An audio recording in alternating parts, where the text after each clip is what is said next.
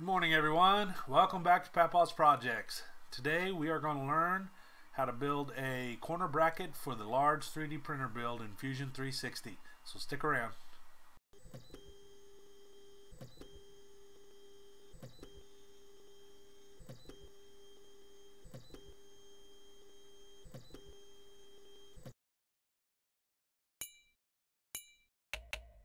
Okay, so this morning we are going to continue on with the 3D printer build, and we are going to design a top corner for the aluminum extrusions, and we're going to continue on from some of the processes we learned on the foot that we built in the last video.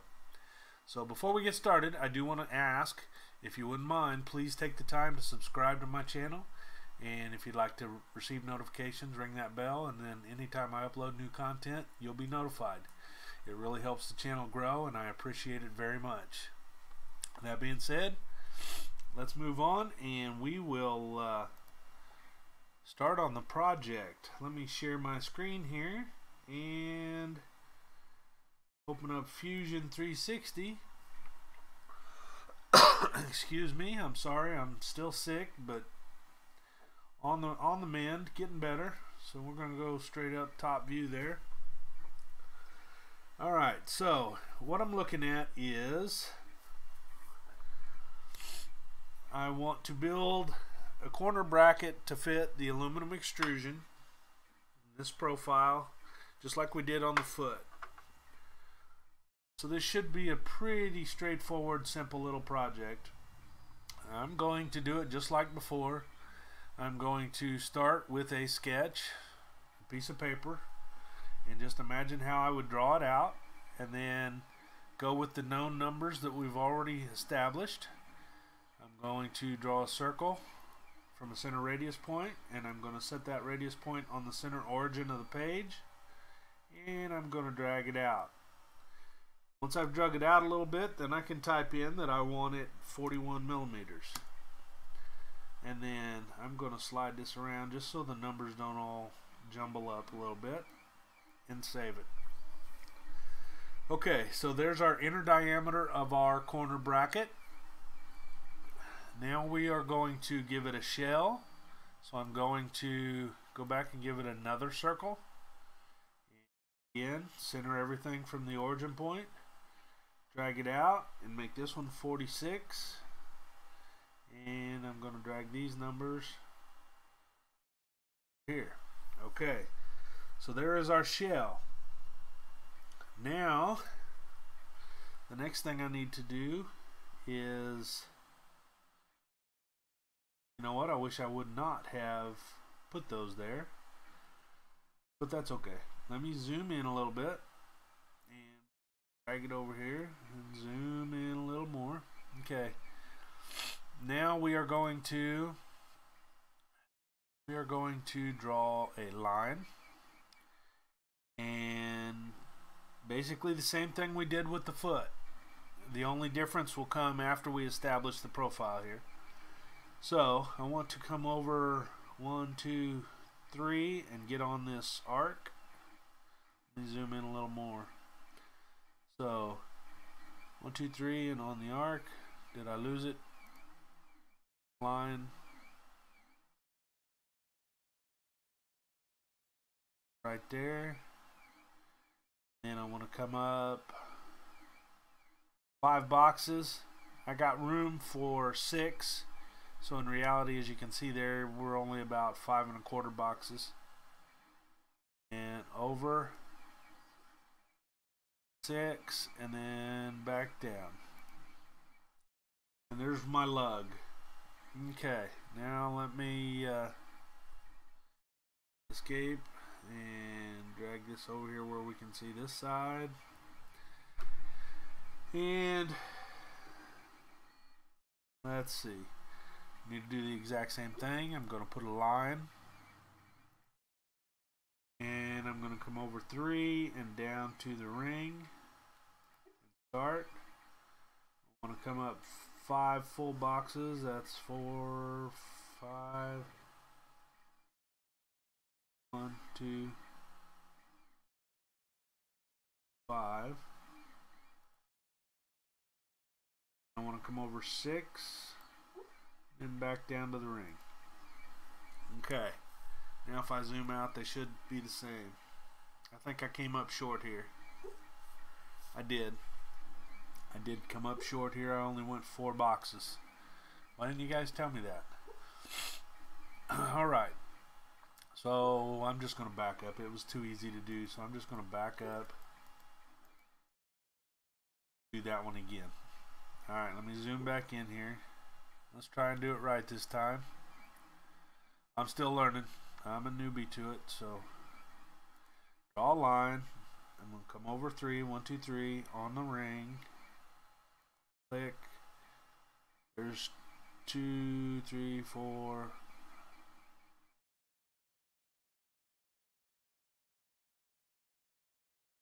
There's 5, about 5 1/4.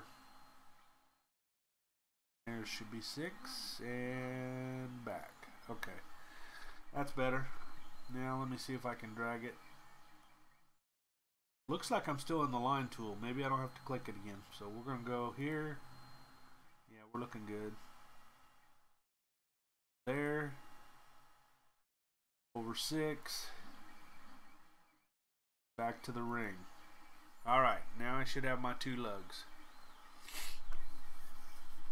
Okay, so now let's see.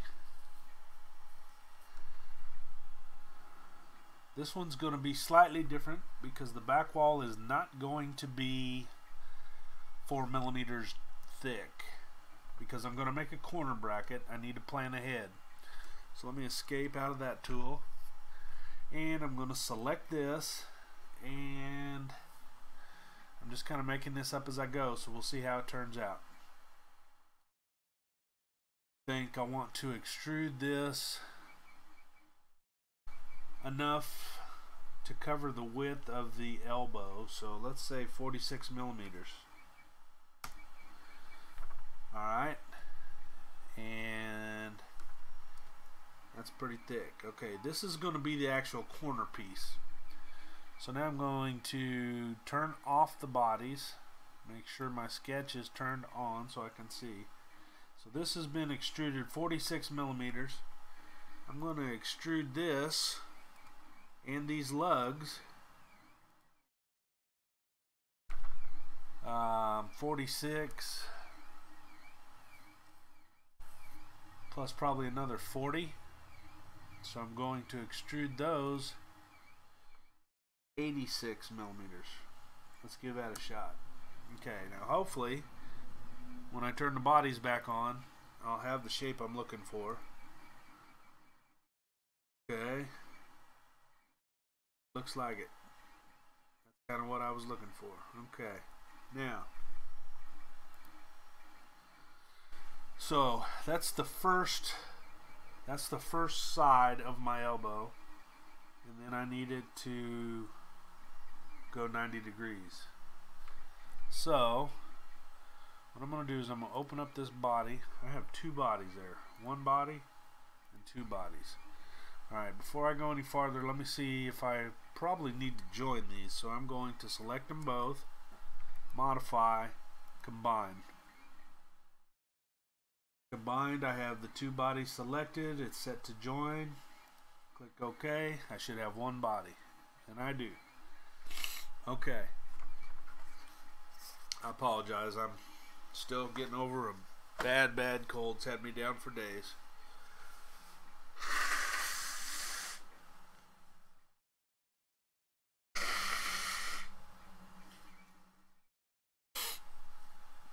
Okay, so now let's take a look at it from the side view, and let's back out a little bit so we can see. Alright, now if I take this body and let me try to remember, right click, copy, click create a copy, and then rotate it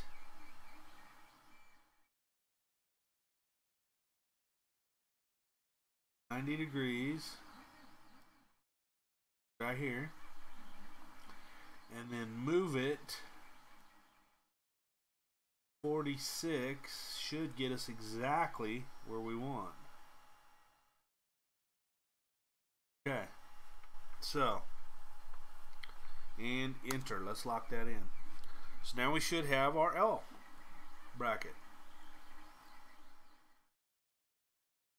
Got our lugs, 40 millimeters deep. This one's got 40 millimeters deep. I think we're looking good. That is a functional part. I could join it right like it is and print it, and it should work. But I don't like this. This doesn't look, I don't know, it just doesn't look right. It's functional, but I don't like the looks of it. So let's see, what do I want to do with this?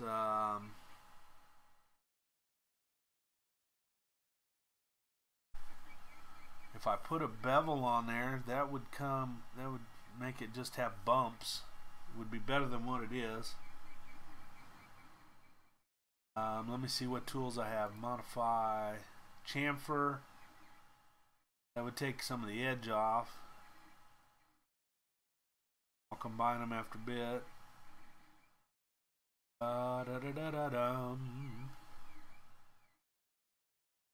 Let's see what this press pull thing does. Let's click on that. You click right here. If I click right here, it gives me an arrow. Okay, so if I push that arrow, no, I only got one of them. Let me see if I can select both rings. Shift.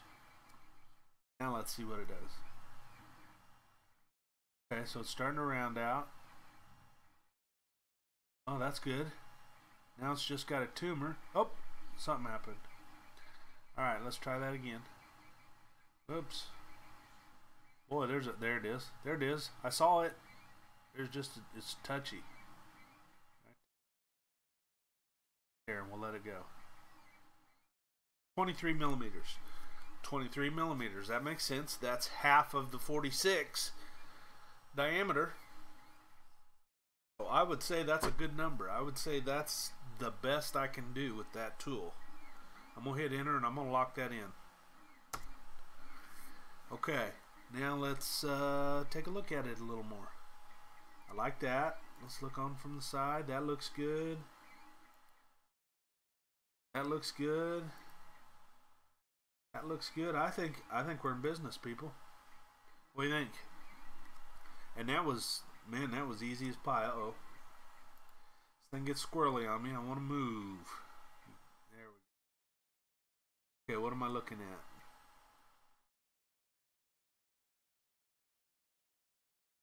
There is one slot, two slot. Let me make sure I got my lugs in the right orientation for my extrusion. This is my top. So yeah, it's going to be like that. I don't want the lugs like that. Okay, I think we got her. Alright, let me go back here. Look at that, the whole world's upside down right now. Let's see here, how do I need to, I'm just going to drag this around. There's the top, let's go that way. I think that's how I started out. There's the top view. Alright, so there is my corner brackets. That was pretty easy. It helped out a ton that I already knew the diameter of my extrusion and my clearance. I knew my clearance was going to work because of making the feet the other day. So I don't see any reason why this one wouldn't work at all. And you can kind of see that this is hollow all the way.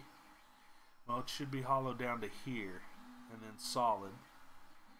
So this whole corner should all be solid material. Now do I need to, oh, almost forgot.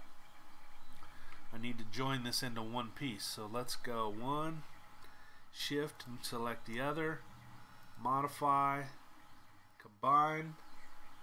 Both items are selected. I want to join it. I do not want a new component, and I do not want to keep the pieces as a separate item. Click OK. Now I should have one tool or one body, and let's change the name. Corner bracket. Close enough. It's more like a connector than a bracket, but corner bracket. There we go. Okay, so got to use a new tool, that push-pull thing. I'm gonna have to play with that. Maybe I have to do some reading up on it, see what all it'll do, but that did exactly what I wanted. So it turned out good. I have a part printing right now that I was working on last night on Twitch for my motor mount. I'm testing the clearances and stuff on my motor mount, but as soon as this motor mount finishes, I will pop this up on the printer and print it out and bring it back on here and show you. I'll stop the video and then print it, and then like I did before, I'll add the new video to the back of this one, so it's all in one place. I know in the beginning what I was doing was doing my practical prints, and we would design it, and then I'd shut the video off and close it out and publish it, and then in the next video I'd show you how it turned out. But it seemed inconvenient because some people might not have got to come back and see it, or some people that got to see it didn't get to see us make it. So I think I'm going to do it this way from now on. I'll just stop the video, at least for the YouTube videos. I can't do that for the live streams over on Twitch, but for here I can do this. And I'll just put it on the end. That way you get to see the design, and then you'll get to see the finished product all in one video. So hang on just a second and let me bounce back to the overlay screen. But I think that turned out well. I kind of expected it to after working the bugs out with the feet. So I will pause this here, and I'll be back in a few hours and show you how it turned out. So be right back. All right, and here we are back. The print is finished and looks pretty good. Got our lugs in there. Everything turned out pretty nice. Nice surface. Got a little bit of roughness here on the back where the support material was. I printed it flat like this, so, but it turned out pretty well. Now the big question is, will it fit? So I got a couple scrap pieces of my extrusion here, and we get those lugs lined up. Nice tight fit, and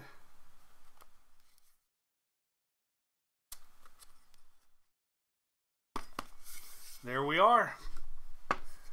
And there is the top corners to my large 3D printer design. Designed and one printed. I gotta print another one. But it worked out well. It was a success. I love it. So there we go. One more piece of the puzzle made. The next one is on to the motor mounts, which I've started working on my live stream on Twitch. So if you want to see how that one's going, check me out over there. I'm going to bounce back and forth between the two and see how it goes. So this one here turned out wonderful. Getting very close. Get the motor mounts and a couple other brackets made, and I'll be ready to start getting everything assembled. So that's all I have for today. I certainly thank you all for joining me and following along as we build this thing. I appreciate it, and hopefully we are learning some new things in Fusion and making progress there, and it's working out well. So I will say again before I sign off, please do me a favor and click that subscribe button. And if you want to receive notifications anytime I upload new content, just ring that bell and you will be notified. And don't forget to check me out over on Twitch on my live streams. You can also follow me on Twitter and Facebook. So I'm all over the place. It's PaPawsProjects everywhere pretty much. So hope to hear from you and hope to see you again soon. Thanks for watching, and everyone have a wonderful evening. Bye-bye.